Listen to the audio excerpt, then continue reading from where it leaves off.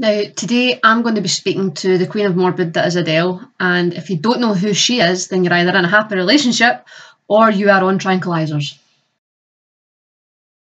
So, hello Adele, I'm glad you managed to pull yourself together in order to speak to me. Hello, And how are you doing today? it's me. Yes, I know that because the interview was pre-arranged.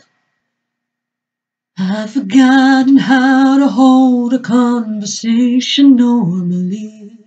Okay, I did not realise that the entire interview was going to be conducted using your lyrics. I can already feel the black fog rolling in. Could have had it all,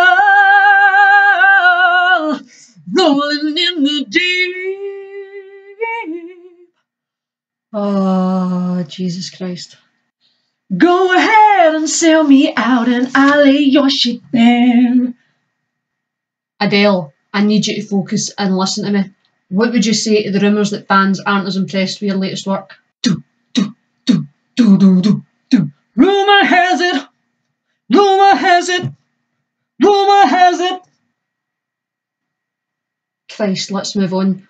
Okay, can you tell me whatever happened to the guy that you wrote all these songs about? I set fire to his face, watched it burn, 'cause I'm on that case. Then he fell and he died, and I remembered how I like to mime.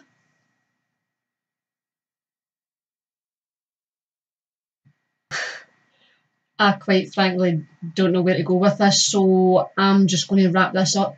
What would you do if you weren't famous? I go hungry for a day, eat a grape or two. Take a taxi down to the brew. No part-time work just wouldn't do, just to feed my dog. Thank you, that was both horrific and insightful as to why hormonal women and impressionable teenagers should not buy any of your music.